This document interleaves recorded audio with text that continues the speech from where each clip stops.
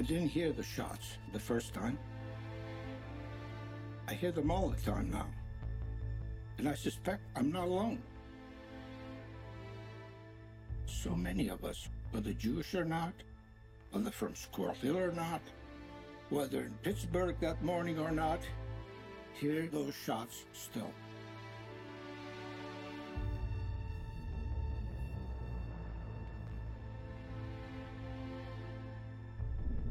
They were the modern-day shots heard around the world.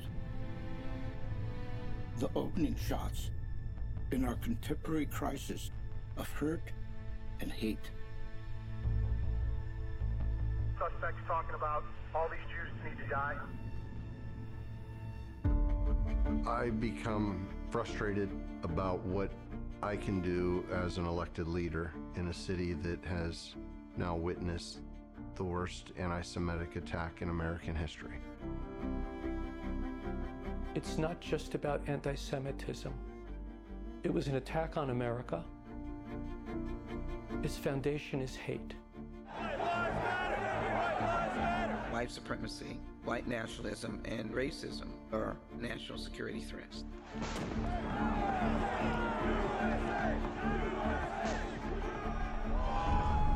The story of what's happened in Pittsburgh starts with some of the worst pain that you can imagine.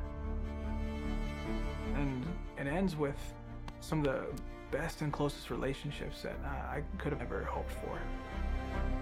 We will work together as one. We will defeat hate with love. We will be a city of compassion, welcoming to all people, no matter what your religion or where your family came from on this earth or your status.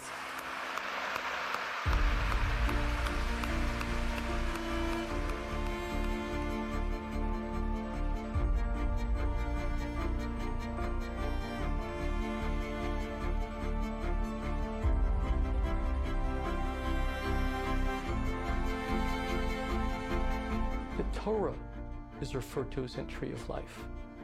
It's the source of who we are as Jews.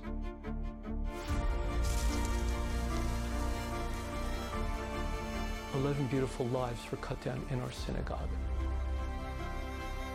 But we're a tree of life. More leaves will grow back. More branches will grow back.